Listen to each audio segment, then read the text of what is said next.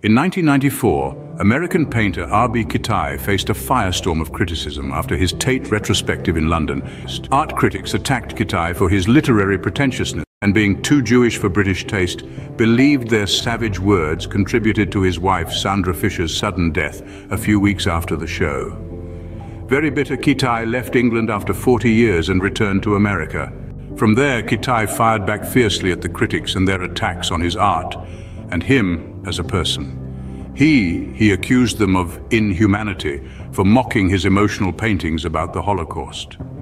Deepening interest in his Jewish roots meant that he viewed his paintings as a personal act of remembrance.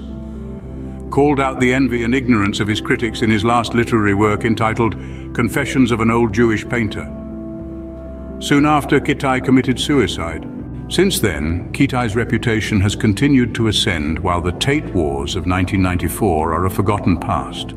Paradoxically, one of Kitaj's most esteemed works, titled The Killer Critic Assassinated and auctioned off for $5.29 million in 2008, was precisely aimed at those critics who had caused him significant distress.